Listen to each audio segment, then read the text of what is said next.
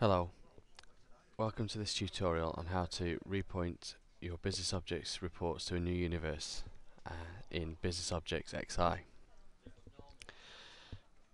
Okay, first of all we're going to bring up our business objects report, and you can see if I hit refresh on this remedy queue list, I'm getting an error.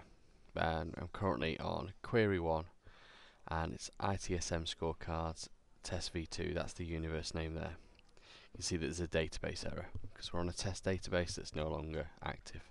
So I want to repoint this report to live. So I'm just going to close the error message. I'm going to go to edit query. And if you've got multiple queries, you'll see query 1, 2, 3, 4, so on. Normally you come into the edit query and you're on the data tab, so you can play about with your data and put your query filters in. As you can see there, I switched between data and the properties tab for that query. And not only can you rename the query at this point, but you can also see that the universe there is on ITSM scorecards test v2. In 6.5 you used to get a short name. In XI it's now a long description. Again, you get the buttons that you do in 6.5 with the three little dots. If you press that, it brings up a list of available universes. So you can see this is a currently used universe. And what I want to do is I want to repoint at this ITSM scorecard, which is the live version of that test universe. As you can see, the description there says it's CP faults live. It's version 4. I'm going to hit OK, and this brings you back a list of all your objects that are in your query. If you've got multiple queries, it'll show you those as well. If you've got query 2, 3 and 4, it'll show you all those as well. And these green ticks tell me that this object exists in my current report and it exists in the universe that I'm going to.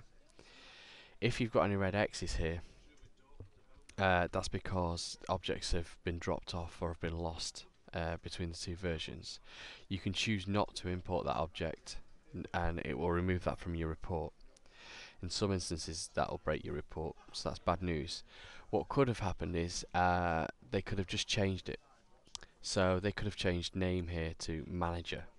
So if you know that, you can click the button, you can go on browse for the object that it should come up, that you know it's been renamed to. You'll probably have to go to the person that's created the universe to tell you that. Basically, you select the new one. So for this one, I could go to C name, for example, if that was the new field.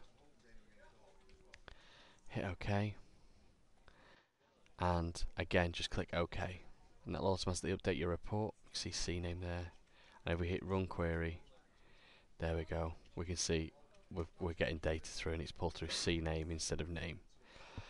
So that's it.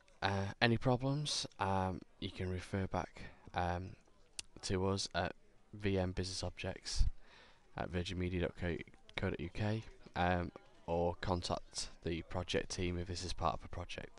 Thanks for watching.